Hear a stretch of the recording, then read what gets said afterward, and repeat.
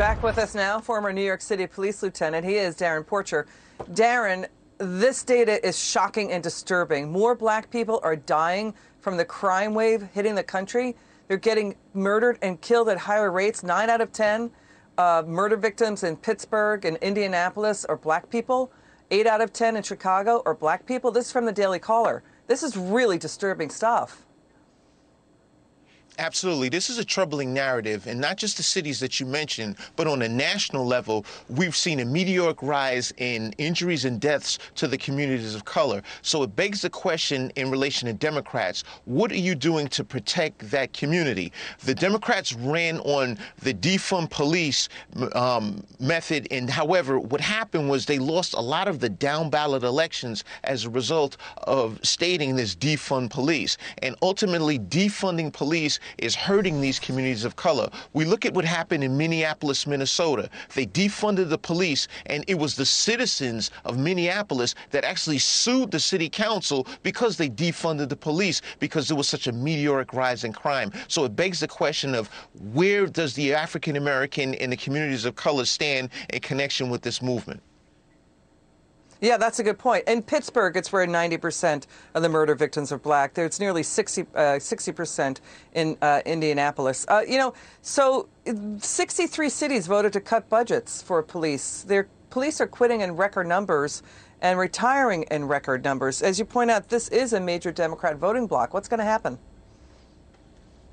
You know, I just give you an example. Here in New York City, the Manhattan District Attorney dismissed all of the charges against the rioters in the wake of the death of George Floyd that plagued the city of New York. However, the Manhattan DA continued to prosecute the officers that were using force to protect the citizens of New York City. So the politicians and the district attorneys are not setting forth the necessary agenda, and something needs to happen. We need to put a moratorium on this, because police officers are our first line of defense in connection with the social contract. And unfortunately, these politicians just don't get it.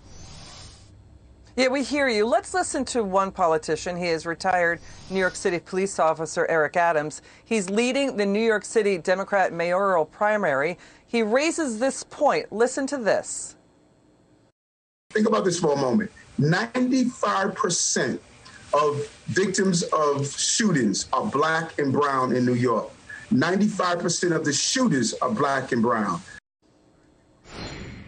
So it's gang violence. It's gang violence. It's illegal guns. It's the people who are holding the guns and doing the shooting. And it's just horrendous that it's blacks killing black people. How do we change this? This is a humanitarian crisis. You know, when we look at what's happening I give you the contrast of New York and Chicago, it's the exact same narrative. It's not just gun violence, it's drug violence, it's domestic violence. It's a culmination of different perspectives of criminal activity that are plaguing these communities of color. And the politicians just don't see it. They haven't set forth a plausible solution. And as a result of their inability to act, these communities are suffering carnage at record paces. You know, Wisconsin just passed a bill saying to their cities and towns, you defund police, we're going to penalize you. And now we have Baltimore voters saying basically that cities and residents are saying, we're going to recall you. We're going to recall you if you don't step up. What do you say to that?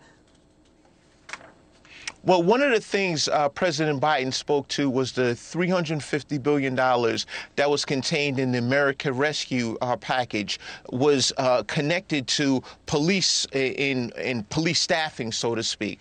I think that the president can focus on a targeted approach that if you don't take specific steps, you will not receive funding from the federal government. And that's what the president can do. But on a localized level, I just think that they're all over the place. And we have qualified practitioners in law enforcement, but the politicians are holding them back and presenting an agenda that's clearly not working. And as a result, we are experiencing people losing their lives on a daily basis, more so specific to the communities of color.